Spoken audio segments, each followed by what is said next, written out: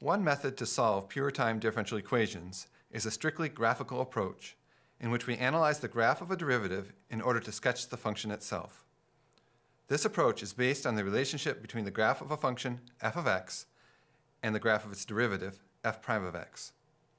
To begin, let's review some facts about the derivative, which all stem from the fact that the derivative measures the rate of change of a function. Recall that a positive derivative indicates that a function is increasing. On the other hand, if the derivative is negative, then the function must be decreasing. The derivative might also be zero, in which case the function is not changing at all, but is a constant. Of course, these examples were overly simplistic, as the derivative was constant in each case. We'd like to be able to do this for any derivative f prime of x. For any shape of the derivative f prime of x, we'd like to determine what the graph of the function f of x looks like. We'll show how through a couple of examples of solving pure time differential equations.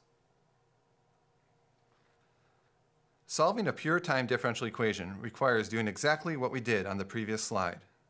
We are given a derivative.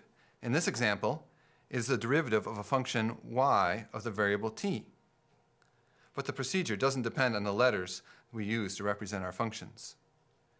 In this example, we are given that the derivative y prime of t is half of t minus 3. We are also given one additional piece of information about the function y of t, namely that when t is equal to 0, its value, y of 0, is 4. We call this additional datum the initial condition, as it specifies the value of y of t at the initial time t equals 0. Since we are using a graphical approach, the first step is to draw the graph of the derivative y prime of t. It is aligned with slope 1/2 and y-intercept minus 3. We need to graph the derivative carefully enough so that it correctly intercepts the t-axis at t equals 6, as it will be important that y prime of 6 equals 0. Let's start at the beginning, at t equals 0. What is the sign of the derivative y prime of t at t equals 0? As we can see from the graph, y prime of 0 is negative. Since the derivative is negative, the function y of t must therefore be decreasing at t equals 0. Let's use this information to begin to sketch the solution y of t. We start at the initial condition y of 0 equals 4 and draw the graph of y of t so that it decreases from this point. As t increases, what happens to the derivative y prime of t? The derivative gets closer to 0. Since the magnitude of the derivative shrinks, the steepness of the graph of y of t decreases. The graph flattens out until finally, when we reach t equals 6, the derivative is 0. The result is that the graph of y of t must be horizontal at t equals 6. As t increases past 6, the derivative becomes positive, which means the graph of y of t begins to increase, starting off slowly and accelerating. We end up with a graph of y of t that starts at 4, decreases until t equals 6, and then increases. This graph represents the solution of our pure time differential equation. Let's illustrate the graphical solution procedure with a second example. This time, to keep you on your toes, we'll call the function z of t. Moreover, we won't even give the formula for the right-hand side of the differential equation. Instead, we'll specify that the derivative dz dt is the function f of t that we graph. In this example, we'll make the solution steps more explicit. For the first step, we'll find the times t where the derivative is 0. The derivative dz dt is 0 when t is 1, 3, and 6.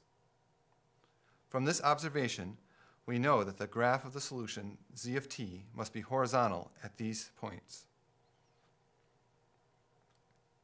For the second step, we determine the sign of the derivative in between those 0 derivative points. For t less than 0, we see that the derivative is negative, so z of t must decrease in the first interval. When t is between 1 and 3, the positive derivative indicates an increasing solution. When t passes 3, the derivative becomes negative again until t equals 6, so the graph turns around and decreases. Lastly, the derivative is positive for t greater than 6, so the solution finishes off the shown region while increasing. The arrows we drew will guide our sketch of the solution. Before we start drawing, we have to determine where to begin.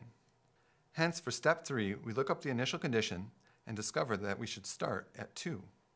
Now we just have to follow the directions we've given ourselves and sketch a solution that moves in the correct directions, which is the final step 4. Notice how, for pure time differential equations, we can determine the directions in which the solution is moving without even knowing the initial condition. As a consequence, if we change the initial condition, the shape of the solution doesn't change. Instead, the whole graph of the solution simply shifts up or down if we change the initial condition. For example, to z of 0 equals 3.6. This vertical shifting corresponds to adding or subtracting a constant from the solution, as we'll see more explicitly when we investigate analytic solutions to pure time differential equations.